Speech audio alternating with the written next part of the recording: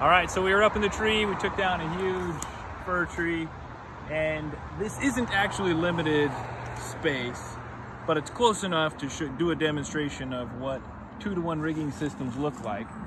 And so if it was a smaller space and we have to pull because we've got a back lean or whatever, and that's the best case scenario to get the tree down the right direction, which is the case here, but we have enough room behind us that we could just take out a little piece of fence and go straight back. But if we didn't have enough room, what we would do is put up a 3-to-1. So now the rope is pulling the tree toward the pulley that we're gonna set up, and that keeps the person at a safe distance away, plus makes a person stronger. So each time you go through a pulley, you have to pull further to do the same amount of work, but you have a 50% advantage. So with 2 pulleys, our guy is gonna be 100% stronger. Okay, so what we're gonna do is set up the next pulley. So I've got a pulley set up on the tree. You already saw that. I roped through it.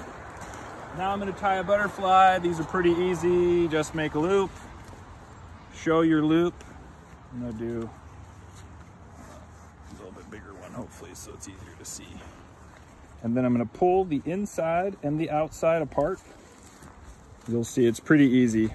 Because really all I want in this type of butterfly, and it's not a perfect butterfly, there's probably another name for it, is I only need 1 hole. So that's my hole. Now I'm gonna grab this pulley. We hand that pulley to me real quick. Make cert. And I'm gonna set it up. So I've got that set up. Once I pull this tight and set the knot, so I've already dressed it, I'm gonna set it, and then you'll see it will look a lot like a butterfly, but it's gonna be super strong midline hitch. Now I'm gonna go and get my rope. You can stay there, I'm coming back towards you.